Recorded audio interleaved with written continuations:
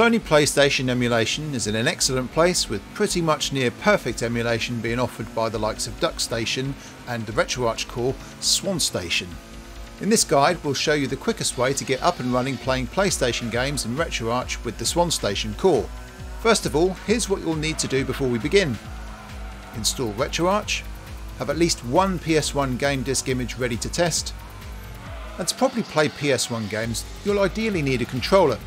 The 8-bit Do Pro 2 is an excellent choice and is my personal preference to use with most emulators. Find links in the description to this great all-round controller. So if you already have a controller, ensure it's connected to your system prior to following this guide. The SwanStation core on RetroArch requires the use of a PS1 BIOS file so it can boot up games. I recommend locating and downloading the following BIOS files. Once you have your desired region PS1 BIOS, you'll need to copy it to your RetroArch system folder. Next, boot up RetroArch and select Load Core, then Download a Core.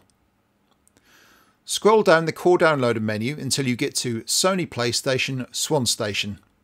Select this and then the core will begin to download and install automatically. It can also be a good idea if you're using an existing installation of RetroArch and not a fresh install to go back to the main menu, scroll down to Online Updater and select Update Core Info Files as well as Update Databases. This will ensure all the essential files and databases for RetroArch are fully up to date. If you're using a fresh installation of RetroArch, this won't be necessary. We're now ready to boot up your first PS1 game with RetroArch and SwanStation. Go back to the main menu in RetroArch and select Load Content, then navigate to where you have your PlayStation game stored. Then select the game disc image you wish to load. SwanStation will now kick into life and the game will boot. And that's the quickest way to play PS1 games with RetroArch and the SwanStation core. The SwanStation core has a wide range of enhancement options available too. To access these settings, press F1, then scroll down and select Core Options and then Enhancement Settings.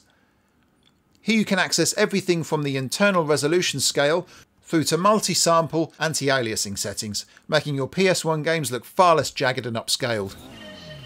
Thanks for checking out this guide. Be sure to explore the channel further as well as visiting howtoretro.com for more RetroArch and emulation guides. Thanks again, see you soon.